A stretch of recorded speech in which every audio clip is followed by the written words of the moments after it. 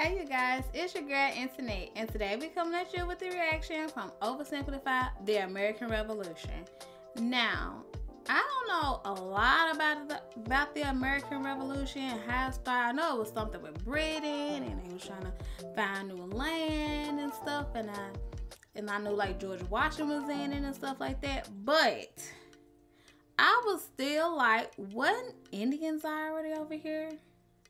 How can you... I guess they the one put it on paper, as they should say. They the one put it on paper that they found it, but I thought you couldn't find something if it already been found. Anyway, but don't forget to like, comment, and subscribe, and turn your notifications on so you can see me. And let's get into this video.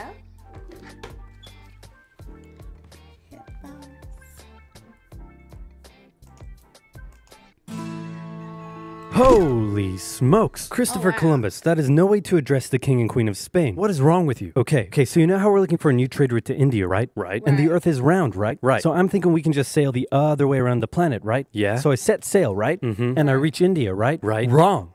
Wrong. I did not reach India. I did not. All right. No. All right. Get to the point. Did you know there's a whole nother freaking continent out there? Okay, and do you think I should care about this? Why? Oh, I'm sorry. Did I forget to mention there's gold everywhere? Oh, wow. Gold? Columbus landed in Central America in October 1492, and he had the time of his life. And by that I mean he went on a huge theft and murder spree. He stole gold, jewelry, people, and a hammock. And then he returned to show off all of his riches, including a few previously undiscovered items, such as tobacco, the pineapple, turkeys, and a hammock. Now I know what you're thinking, but oversimplified, Columbus didn't discover America, the Vikings did. And you'd be partially right. In the 11th century, Leif Erikson was the first European to land in America. But hey, if you love Vikings so much, then why don't you check out today's sponsor?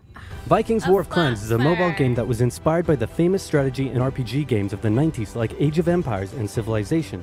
Do you like building cities, collecting resources, training armies, joining a clan, and going to war? Then my friends, Vikings War of Clans is for you.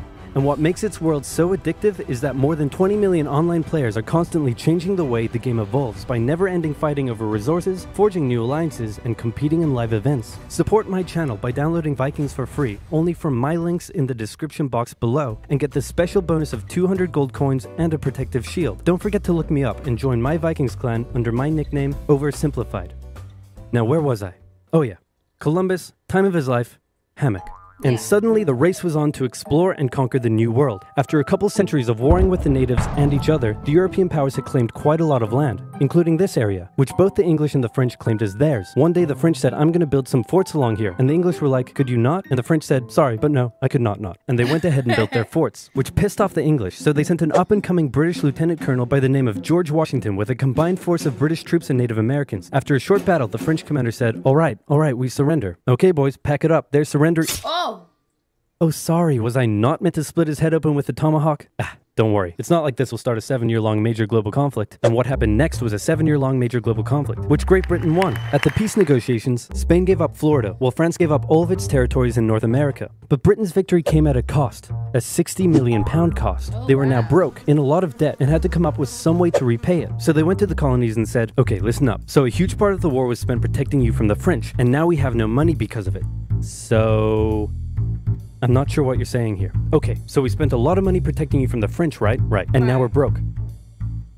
That certainly is a pickle. Listen to me. We spent all of our money protecting you, and now we need money. Can you please pay us back some money? No. Okay, we're just gonna go ahead and tax you. In 1764, Britain introduced the Sugar Act, forcing the colonists to import sugar and molasses exclusively from the British and to pay duties on them. Then a year later, they introduced the extremely controversial Stamp Act, and it worked a little something like this. Hello, shopkeep. Hello, Mr. Bungleberry. Here's the deed for your new shack. Stamp. That'll be 3 pence, please. Wait, what was that? It's the new tax. I get a stamp on any paper or documentation I make, and you have to pay for it. Would you like to see this pamphlet that explains everything? Yes, please. Okay. Stamp. 2 pence, please. This is awful. You know what? Just give me a deck of cards so I can go gamble my pain away. Okay. No. Don't do it. Stamp. Obviously, The colonists were like, hey my dudes, this new tax legislation right here, this is BS. Until now they had enjoyed relative freedom to rule themselves, and now suddenly Britain was asserting its control. They were especially unhappy because they didn't have any representatives in the parliament that was levying taxes on them. So they protested, orators gave fiery speeches, British goods were boycotted, and anyone loyal to the British found themselves increasingly harassed. The whole thing actually began to take quite a toll on British business, and after just a couple years, the British were forced to repeal. Pay them for, like, they knew they was protecting them. I mean, you can't, they gonna have to be protected. Y'all gonna have, okay, they want to be protected, but they don't want to pay. It don't work like that. It don't work like that. I mean, you're gonna have to give them something for doing something for you. I mean, because that's putting them deeper into a hole. So, yeah, I mean, I couldn't blame them. I would do it, too. I would put this tax on them, too, because they didn't want to help, you know, pay. I mean, they came to them willingly and didn't want to do it, so. Repeal the Stamp Act. But we still desperately need money. What should we do? We could try taxing the colonies. Great idea. Yep. Wait, didn't we literally just try that and it failed miserably? Man, look at me. I look fabulous. Have you ever seen such a handsome boy? No siree, Georgie. No way. You're the handsomest, smartest, most popular king that ever lived, and everybody likes you. You're doing such a good job. Your Majesty? Oh, you're still here. Right. Get the hell out. So in 1766, the British made a declaration saying, we can do what we want because we're in charge and you can all go suck it. Then they levied a whole bunch of new taxes on the Americans via import duties. Glass? There's a tax for that. Lead? There's a tax for that. Paper? Tea? Oil? There's a tax for that. And once again, the Americans boycotted British goods, British business felt the pinch, and the British had to back down. Alright, this is ridiculous. They're my colonies, and I have to be able to assert my control. Repeal all the new taxes except for the one on tea. Also send 1,000 troops to Boston to take control. Oh, and make the colonists pay for them. And as British troops arrived, the tension in Boston was palpable. You could cut it with a knife, and it was all about to come to a head. On March 5th, a band of local patriots began heckling a British guard at the customs house. More and more Americans joined in the heckling, while more British troops turned up in support of their comrade. Snowballs were thrown at the British. The snowballs turned to rocks, the rocks to oyster shells. The soldiers, outnumbered, panicked. One thing leads to another, and you can see where this is going. Yeah. 5 civilians were killed. The Patriot press throughout the colonies declared the Boston Massacre an unwarranted crime committed against the people of Boston by the cruel British, and the anger continued to grow. A British revenue schooner that ran aground in Rhode Island was burned by the locals. When it came to light that the governor of Massachusetts supported the suppression of the colonists, his house was burned by the locals. And next, the colonists would set their sights on the remaining tax on tea. On December 16th, 1773, a band of just imagine if they actually still would go duty people like governors and stuff like that house like that now.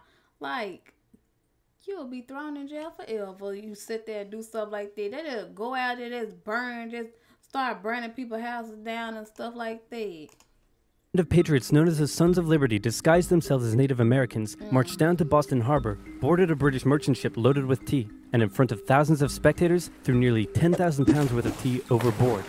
The British were disgusted, and they punished Massachusetts with a vengeance. They dissolved its General Assembly, revoked their charter, and sent 3,000 more troops to occupy the city, meaning Boston and Massachusetts were now essentially under the direct rule of Great Britain.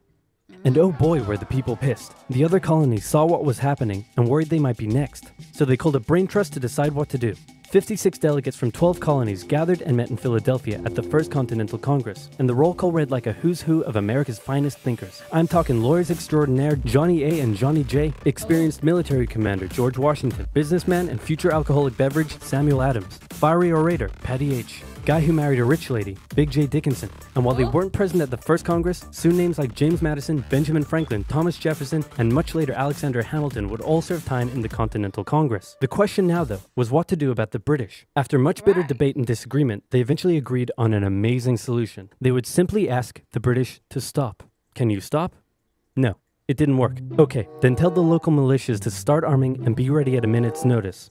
And across the colonies, these Minutemen stood ready for the beginning of the American Revolutionary War. Now, having your colonies in open rebellion is one thing. Once they start arming themselves, that's when it really hits the fan. So British General Thomas Gage ordered 700 troops from Boston out into the rebel-controlled Massachusetts countryside to destroy stores of arms and ammunition held by the rebels in Concord. The British set out in the middle of the night. Patriots including Paul Revere rode ahead to warn that the British were coming, giving the rebels time to prepare. The two sides met in Lexington as the sun began to rise. They faced off against each other, and in the confusion, somebody shot first.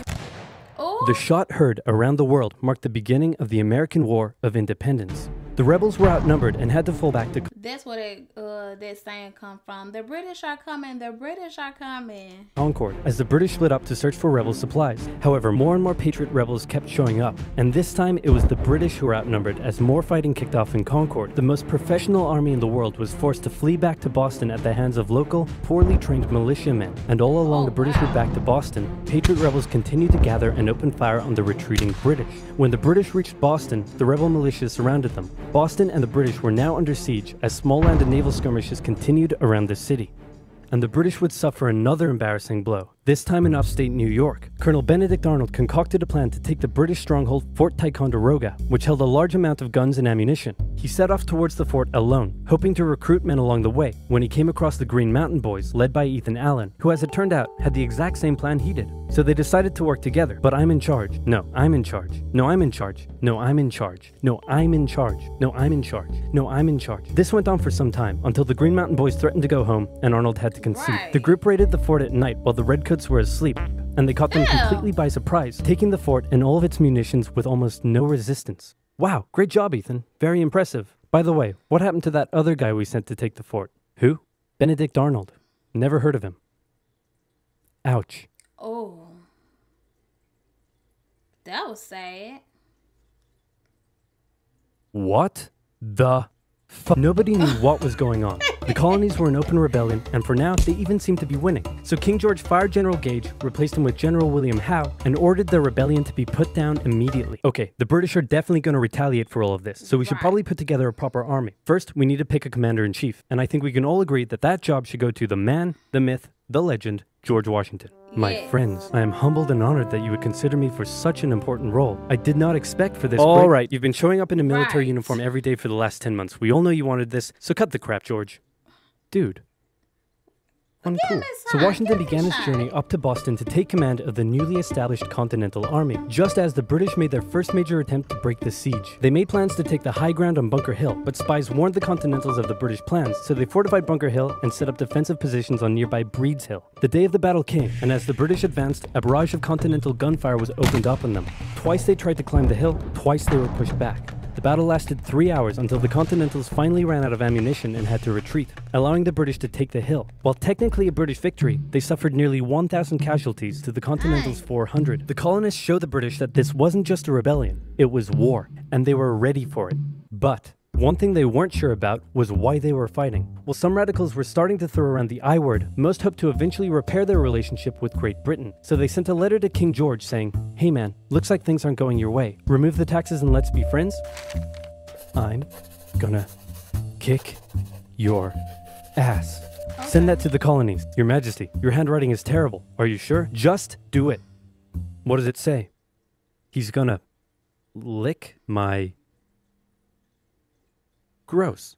So for the remainder of the year, small engagements continued to occur around the colonies. The British burned down the towns of Falmouth, Massachusetts and Norfolk, Virginia as revenge for earlier anti-British incidents. These actions played right into the hands of Patriot propaganda. Overseas, the British were seen as brutes, and the French and Spanish would soon begin sending supplies to the rebel cause. During this time, there was also minor fighting going on between Patriot and Loyalist militias in the southern colonies. Benedict Arnold was still on a mission to win some personal glory for himself, so he headed up an attempt to invade Canada in a two-pronged attack. The Continentals managed to capture some British forts and the city of Montreal, but a harsh snowstorm with some smallpox on the side saw them defeated and pushed back at Quebec City, and they were forced to retreat all the way to Fort Ticonderoga. Speaking of which, remember all those guns and ammunition? Well, this guy's got a plan for what to do with them. He uses oxen to drag 120,000 pounds of artillery for 2 months through the harsh winter, 300 miles all the way to Washington and his Continental Army surrounding Boston. Boom.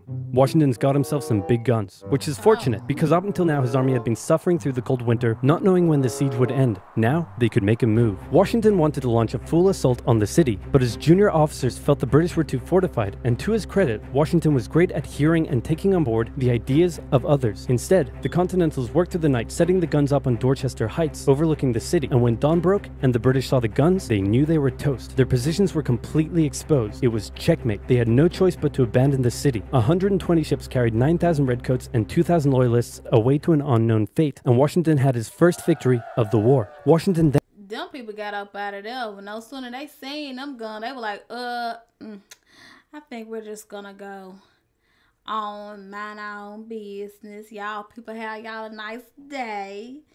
We don't want a part of that. But they already been losing, you know, like soldiers and stuff like that. I mean, they should have just went on to stay. They knew they were gonna die though. I mean, but still, they should have just went on to stay.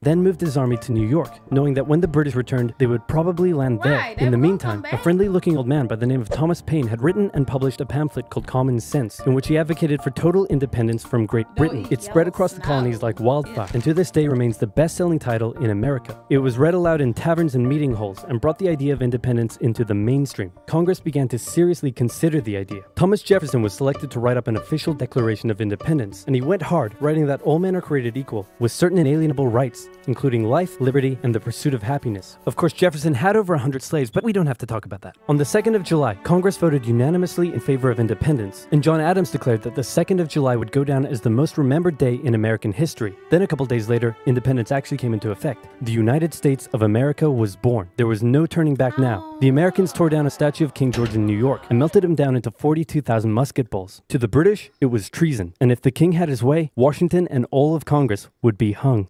Speaking of the British, guess who's back? The king sent an intimidating force of 130 warships and 25,000 men to New York. Washington knew that taking on the most powerful military in the world wouldn't be easy. The British set up camp on Staten Island as the Americans dug into defensive positions around Brooklyn Heights, waiting for an attack to come. But the British just waited, wearing down their opponent's nerve while building their own strength. At one point, they launched a big scary artillery barrage and then said, you know, if I was you right now, I'd probably sue for peace. But Washington told them to shove it. The Americans kept holding out for what was coming, and when they finally hit, they hit hard. 15,000 British troops approached the American position, and the two sides fired on each other in massive rows. But what the Americans didn't realize was they were only fighting a decoy. The main British force was going around to flank the Americans from behind, and when they arrived, they inflicted heavy casualties. The Americans panicked and retreated back to Brooklyn Heights, where they then found themselves trapped between the British army and the river. It looked as though the war was already lost, but luckily, instead of attacking, the British decided to dig in for a siege, and then a thick fog set in, allowing Washington's army to escape across the river unimpeded. The British continued to chase and engage the Americans up Manhattan, and the Americans suffered defeat after defeat after defeat. It was a disaster. Washington's leadership was called into question, as thousands of American POWs were left to rot as traitors. Washington's army fled through New Jersey all the way down to Pennsylvania. Rarely had an army been so badly beaten, yet survived to fight another day. Golly.